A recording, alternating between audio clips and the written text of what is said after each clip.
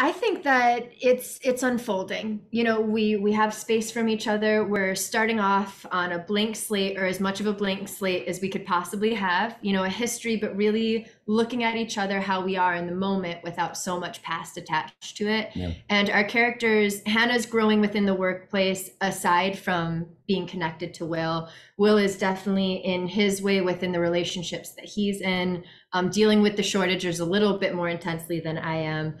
And I will say we interact, and it's all within a professional realm, and it's still unfolding. And I think it is that element of when they're writing us together, seeing what's unfolding and how that's playing, because it really can go any direction, seeing as they have such a strong history, and now they're in a space where they respect each other and they're moving on from here. So we're playing on an even playing field right now. Completely. Yeah. And they said they wanted to, start over and start again, basically.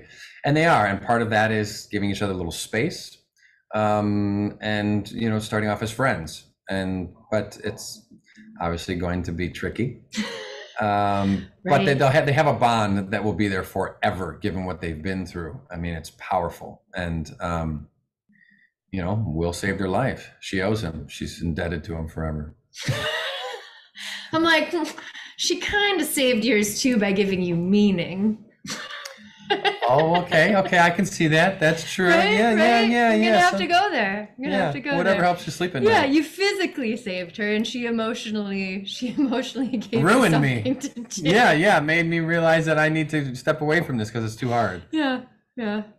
It's wonderfully complex, actually. It really is. Yeah.